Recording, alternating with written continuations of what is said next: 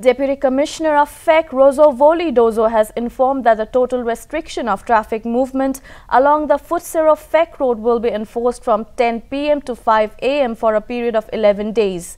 DC Phek informed that the restriction would begin from September 27 to October 7. He further informed that the restriction is necessitated to facilitate speedy completion of two-lane works of Pfütsero-Phek road. Furthermore, it is to be mentioned that the general public have been advised to avoid travelling in the aforementioned stretch during the stipulated time for safety.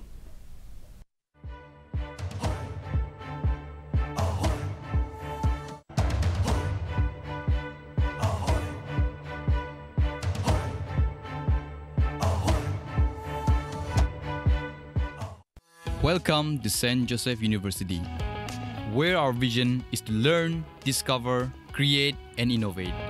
Our university comes with a state-of-the-art infrastructure where we offer chemistry lab, an engineering lab, life science lab,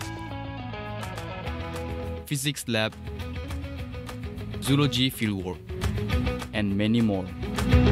Come and be part of one of the leading universities in the Northeast.